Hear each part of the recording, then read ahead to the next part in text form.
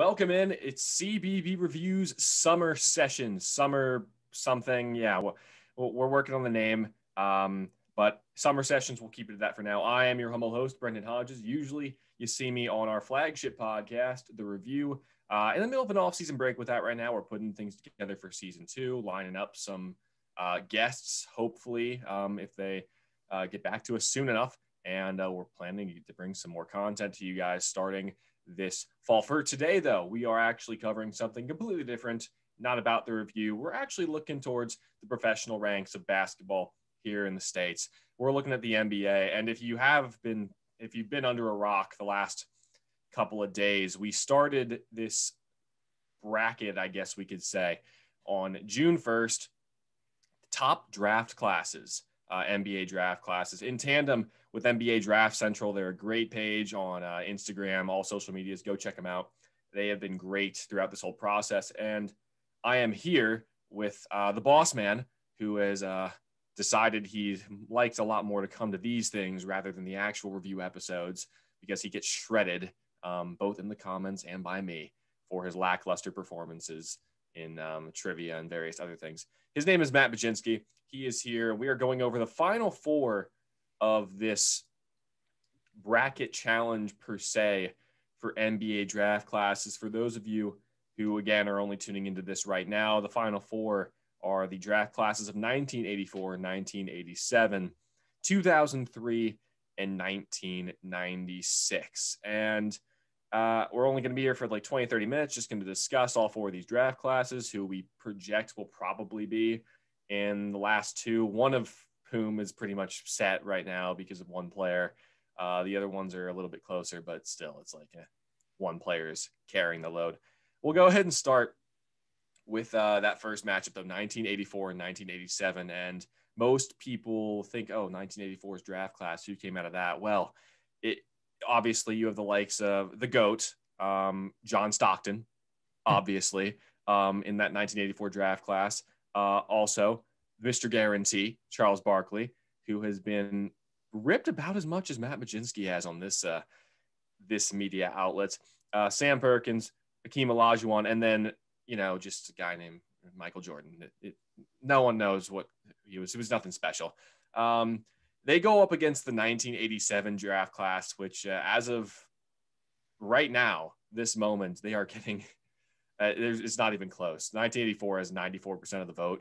1987, the Admiral, Scottie Pippen, Reggie Miller, Kevin Johnson, Horace Grant, that they have 6% of the vote. But we're going to give them some love here. And Matt, your take on the 1987's draft class and how they have just wandered into a buzzsaw that is the 1984 draft class.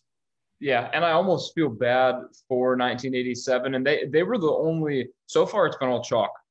Throughout, we started with 16 draft classes, and it's been all chalk. I mean, the top 8 seeds went through the first round, and the 4 versus 5 matchup was the only one that was semi-close. And I'm going to pull that one up real quick just so the viewers know what went down in that. Again, NBA Draft Central's really had the bulk of the votes. We've been getting about 400, 500 votes on CBB Review. NBA Draft Central has been huge. They've had over 1,000 votes on Instagram alone. The 5 seed draft class was 1998. That was Dirk Nowitzki, Paul Pierce, Vince Carter, Anton Jamison, and Rashard Lewis. They got beat by David Robinson, Scottie Pippen, Reggie Miller, Kevin Johnson, and Horace Grant. Again, with my personal page, I was voting. I had the 5 seed. I had 1998 in that. I just think Dirk, Pierce, Carter, I just got to shout them out. But when you look at 1987, I think you have a draft class that right up there, you see that Scottie Pippen name, the guy that was kind of the second piece in those Chicago Bulls, some of those championship teams. You see Reggie Miller. He was the three-point king for quite some time.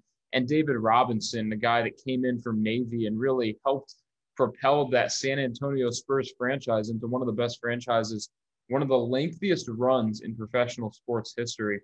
Just a couple of years ago, it was their first time not making the playoffs in however long. And then you see Kevin Johnson, a guy that obviously had some success, was an all-star, was an all-NBAer. And then Horace Grant, I feel like, is when that draft class goes down. You're kind of searching for someone who had good seasons, but certainly not anyone who you're going to look at and be like, okay, this is a guy. I mean, he didn't make the Hall of Fame. I mean, right there, you have, you look at this draft class, you only have the 3 Hall of Famers, and that's that. Going past it, I would like to note out that we didn't choose more than 5 players just for graphic purposes. Some numbers are just better than others to highlight. We said, let's choose the best 5 from each draft class. Some of the other guys in this draft class were Mark Jackson, Reggie Lewis, and then I'm going to pronounce his name totally wrong, but Sarunas Marciulionis.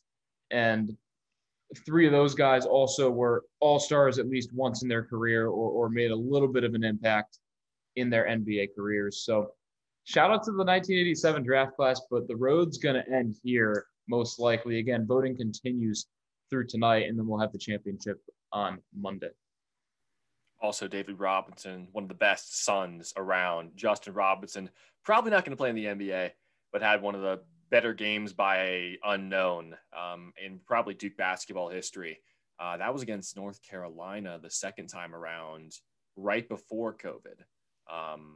Had like 15 points, like 12 rebounds and whatever. Got his second ever like post-game interview or something like that. They made a joke about that on the telecast. But we move into the 1984 draft class now. They have rolled, and I mean rolled through the competition, most likely because of MJ. But you still have some pretty good names in there. Obviously, you have Hakeem, you have Charles Barkley, you have John Stockton, guys who are well known, even by our generation. We didn't necessarily watch all of these guys play because we either weren't alive or we were too young to realize how great the NBA is. But now that we've had The Last Dance, we see Charles Barkley on Inside the NBA on TNT getting absolutely roasted and guaranteeing ridiculous things that never seem to happen. It's a draft class that, bar none, is the cream of the crop when it comes to telling the story of the NBA. Yeah, I think that this draft class is so good. And it was really the first draft class where you see a legend, the GOAT, one of the GOATs, however you want to describe him. Michael Jordan's one of the top 2, if not the best player in NBA history. You look at Hakeem Olajuwon, a guy that's top 15 in scoring in NBA history. Charles Barkley, to me, is the most underrated player. I actually like him on air a lot. I think he has a lot of great things to say. And I feel like, however, some of those things that he says wrong, people have started to diminish how great he was as a basketball player. That guy was a baller. And then you look at the rest of the draft class, and I can't forget John Stockton. I mean, that was a guy that all-time NBA assist leader might not ever be broken. I don't care how many of these guys are padding those assists and getting their numbers up. John Stockton did it at a high level for a long time. And then, I chose to put Sam Perkins on there. I could have gone with Kevin Willis, probably could have gone with him instead. Alvin Robertson, those are guys who made all-star teams and all-NBA teams. And then it got the second round, wasn't a lot. Oscar Schmidt, a guy that was drafted by the New Jersey Nets out of Brazil, was another guy who made an all-star appearance. But I think you look at that draft class and you see those top 4 players. I don't know if any other draft class in the history of the NBA has 4 players like that where you have a GOAT, you have 2 of the all-time greats in scores, and you have an all-time assist leader. And I'm saying this off the top of my head. I'm not 100% sure, but I'm willing enough to bet on it that all these 4 players were in the greatest 50 players of all time when the NBA did that list. And if they do another one soon, they'll probably all still be on it because they were that good. And this draft class is something else. It's going to go to the finals. Well, this draft class sort of is the bookend to that era of basketball where there was a lot more physicality and the playing styles changed because you had a guy like Michael who was getting beat up by the bad boy Pistons. The Celtics had to play the Pacers a ton, I'm pretty sure, as well. Just so many teams he had to go through and change his game to be more physical, just tenacious. And obviously Hakeem, big man. John Stockton, more of that finesse guy because he was a guard and he was assisting. But Barkley's body type was perfect for that era of basketball. And while he never won a title, he was on plenty of really good teams. And because Michael was winning titles all the time and you had other dynasties in between there, or dynasties if you want to call them that, that's really why he didn't win one. Sam Perkins kind of lost in the wash because, like you said, you could probably win a game 4-on-5 with those top four. It's just no competition in that regard. But we move into then the new generation, or the current generation that's slowly coming to its end as well. And we'll start with the 1996 draft class, just going in, I guess, semi-chronological order, where you have, again, like NBA legends that you can't tell the story of the NBA with. Aren't necessarily in the Hall of Fame yet. Some of them are. You have Kobe Bryant in there and that 96 draft class. AI, Ray Allen, Steve Nash, Jermaine O'Neal are those top five that we have on our graphic on CBB Review's Instagram page. Go and follow that for more info, interview snippets, and stuff on when the podcast is coming out, by the way. They are down 58-42 in the voting right now to a draft class we'll get to in the last part of this short little episode. But again, that's a great draft class. Kobe was one of the hardest working basketball players anyone had ever seen. He was considered like the next MJ. Didn't necessarily have the success in title series that you would expect from another MJ-like player, but he was that pure scorer. He refused to lose, and that just through osmosis reached his teammates in ways that no one could really understand. Yeah, I think when you look at this 1996 NBA draft class, and again, as a college basketball page, we got to put the high school players in there. You can't just denote a Kobe or a LeBron, even though they didn't play in college. You've got to respect game, respects game. And I think when you look at this draft class, I think a lot of times people, we'll get to 2003 later, but a lot of times people like to compare 1984 to 2003 because they were very deep draft classes and they just so happened to include the two best players of all time. Kobe Bryant's right up there. To me, he's a top five player of all time, was a scorer, was a winner, and just did so much. And again, not even just having Kobe Bryant, but you have Ray Allen, three-point king again. Again, I know Steph Curry's he's the three-point king, really, but Ray Allen is the three-point king as well. You can make that argument. Allen Iverson, not a bust at all. I mean, the first pick overall might not have won the championship, but Allen Iverson was one of the great players we've had in NBA history. He crossed up MJ. Let's not forget that. And then I want to go further, and I'm going to say them out of order here, but Sharif Abdur-Rahim, drafted to the Vancouver Grizzlies, was a guy who was an all-star. He was one of the great players in league for a while. Stephon Marbury, everyone remembers him. Antoine Walker, he had some big moments. Peja Stojakovic, I mean, he was one of the best, stretch forward shooters in the NBA before it really became a thing. And then you've got Steve Nash. I mean, I should have mentioned him earlier because Steve Nash is one of the better point guards we've had, a two-time MVP, Steve Nash. I decided to include Jermaine O'Neal on this list over Stojakovic, over Marbury. I could have gone with any of them. It was just so happened I'll go with Jermaine O'Neal. There's really no wrong answer there. And then Zydrunas Ilgauskas. I mean, people laugh and they like to say, oh, he was second fiddle on that LeBron team that LeBron miraculously took to the NBA Finals. But Zydrunas Ilgauskas was still a good basketball player. I mean, sure, he was not the prototypical second guy to help lead a team to a championship, but it's a guy that averaged 13 and 7 for his NBA career, over 10,000 points. That's not shabby at all. He had seasons that were obviously higher than that 13-point-a-game year. So you look at that draft class as a whole, and there's a lot of good players. I'd also like to mention real quick that this is the first draft class where we have somebody, at least in the bracket, these final four, that we have somebody who went mainstream for things he was doing off the court away from the sport of basketball. And I, of course, am talking about Kobe Bryant with the fact that he was big into producing. He won, it was an Emmy, I think, was what he won, right? For Dear Basketball, his short film. Yes, still about basketball, but away from the court. Also growing the women's game through his daughter, rest in peace to obviously Kobe and Gigi, but growing the women's game with that just trademark orange hoodie. Yes, you're raising your hand. Why are you raising your hand? This is not a class. Yeah, I just want to continue before we go on to 2003, because if people don't realize how, and again, thank you for pointing that out about Kobe and what he's done off the court, obviously before his tragic death. Marcus Camby was a part of this draft class. Kerry Kittles and, excuse me while I find it, Derek Fisher. I mean, those are three other players who averaged double-digit points in the NBA. Didn't make all-stars per se, but those were some good players that were on winning teams. And wow, this draft class was loaded. It was, but they also run into a buzzsaw in their semifinal appearance, and that's the 2003 draft class. I think this may have been the last draft class to allow high school players to jump straight to the NBA. Correct me if I'm wrong. The headliner, of course, being LeBron.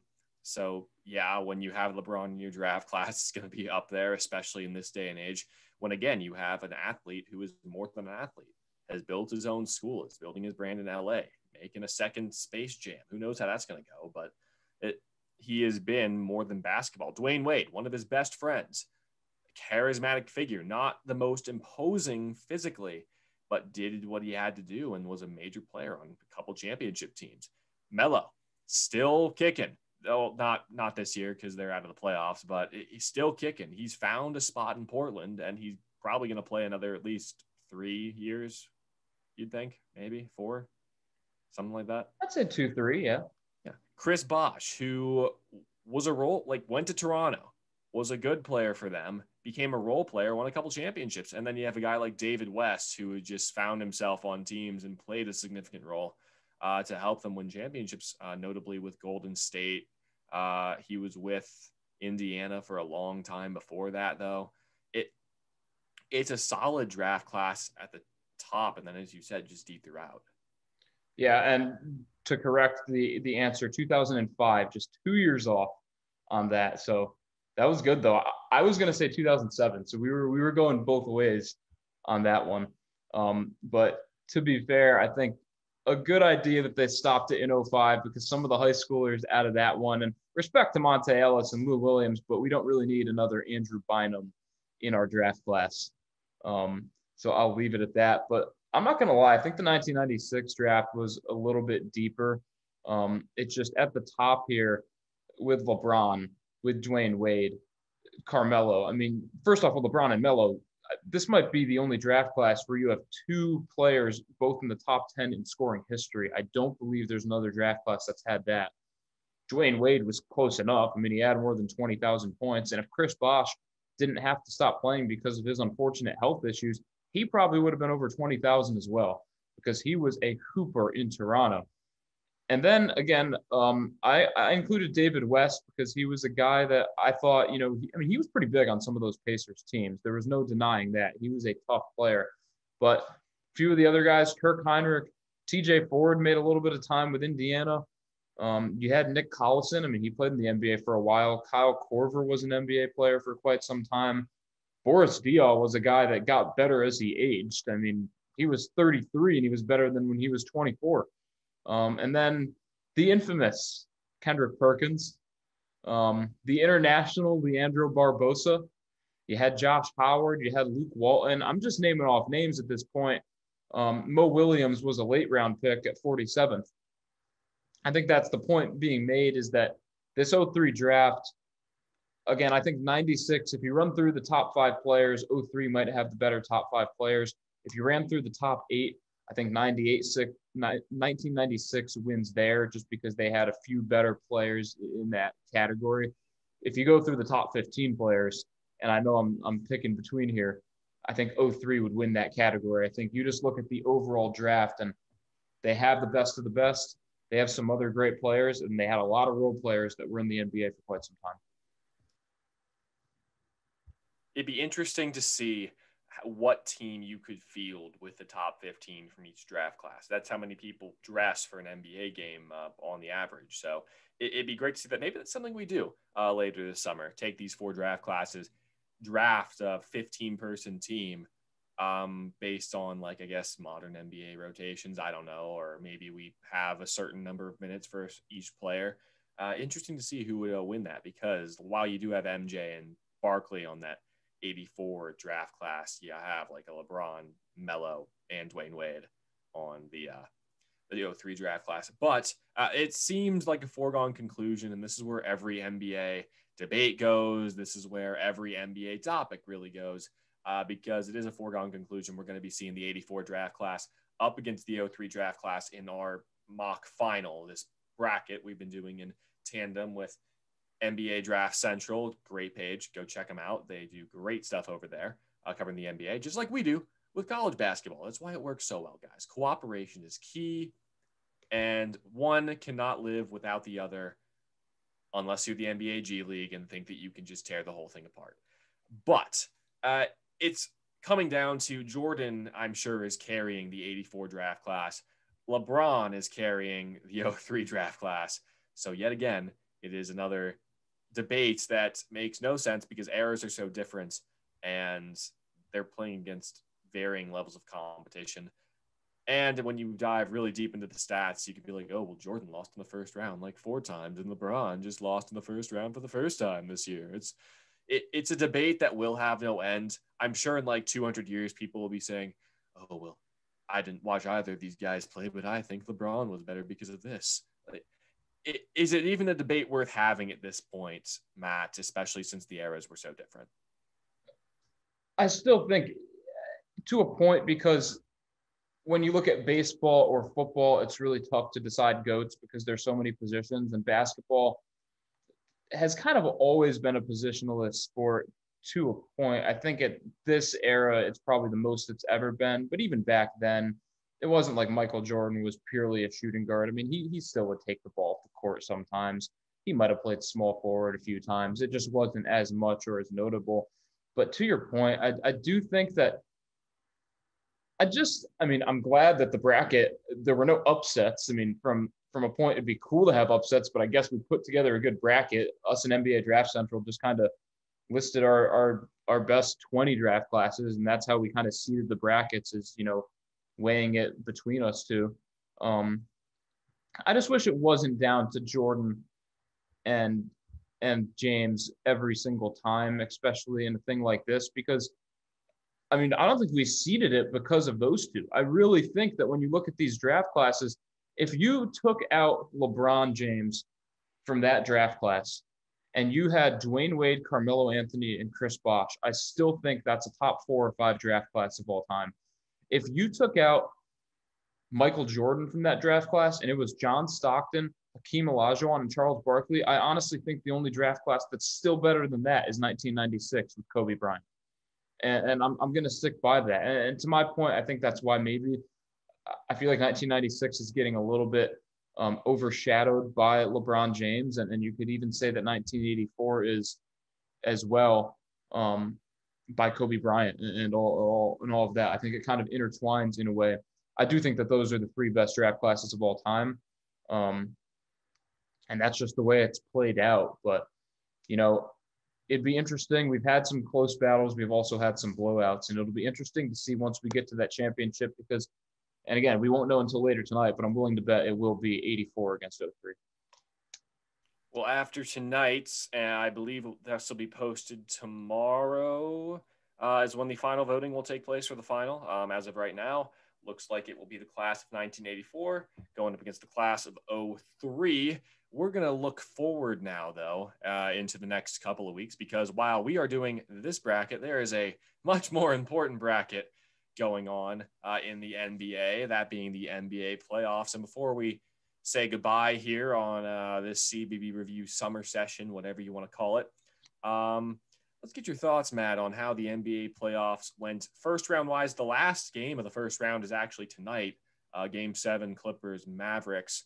But then round 2 has started already. We have the Sixers and Hawks going at tonight, actually this afternoon in about an hour and a half.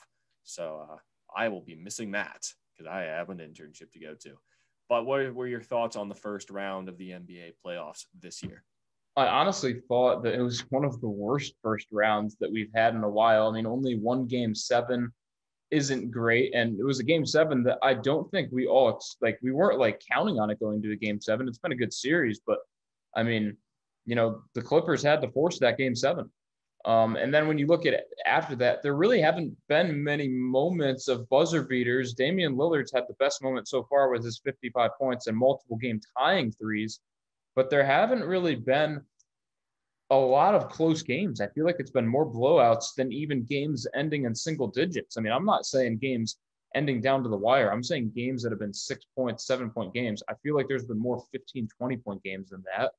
To be fair though, I'm looking forward to the rest of these playoffs. After the Bucks swept the Heat, the Bucks were kind of my favorite to win the title. After the Nets beat them in game 1 with James Harden only playing 1 minute, I think the Nets might be the favorite, and I think they kind of always have been, but I kind of like to look at what the Bucks did against the Heat and say, hey, maybe they could take down the Nets. But right now, to be honest, I think it's whoever comes out of that matchup. Well, like you said, Harden is out right now. Embiid for the Sixers is dealing with that knee issue. And then you have the West, which is just, I don't know what to think of it. You have Phoenix in there, Denver in there. You're either going to have the Clippers, who are notoriously bad in the postseason, whether it's early or late, or the Mavericks. And then you have, why is this team eluding me? The Jazz. Did I say the Jazz already? The Jazz, yeah. Yeah, those are the 4. It's not what you would expect. You could potentially have 4 like mid-level, like irrelevant markets otherwise, in the eyes of the nation, competing for a chance to go to the NBA Finals. And they've been looking for that chance for a while. You had Golden State there for a while. It was just a given to get in. Houston was always a threat. They were terrible this year after Harden left and they traded everybody away. And now it's teams that have played solid defensively, fundamentally, and have gotten savvy veterans to come in. And it's a changing of the guard in the West, it looks like, because the Lakers are getting old. That's really it. The Lakers are getting old. And then you have like the guys who are just always there, like Portland and all that good stuff. It's going to be an interesting rest of the playoffs. And I truly think that if we do get some moments, it's going to be some of these young stars, and the young stars may be pushing us towards a new draft class tournament, because there's some of these draft classes that have been recent that didn't make the cut, and they'll be there in a few years as some of the best classes. Well, we will keep an eye out for that. It's 11:30 here on the East Coast, and we're going to go ahead and close up shop before the NBA playoffs tip off today. Keep it here on cbbreview.com or the YouTube page where this will be going up for more content like this over the course of the summer. And stay tuned for dates on when season 1 episodes will be re-uploaded, newer, better, fresher on all the platforms we're planning on getting them on, including hopefully Spotify, Apple Podcasts, Anchor, and then obviously the video version on YouTube. For now, though, that is Matt Mlodzinski. I am Brendon Hodges. Thanks for tuning in to this update on our draft brackets in tandem with NBA Draft Central. Keep it locked in on both of those Instagram pages, and I believe Twitter as well, to vote for who you think is the best draft class of all time as of right now. It'll be between the 84 and 03 draft because of what we talked about earlier. But enjoy the rest of your weekend, ladies, gentlemen, however you want to be called. Enjoy the rest of the NBA playoffs, and we look forward to seeing you again when the review picks up for season 2 later this fall.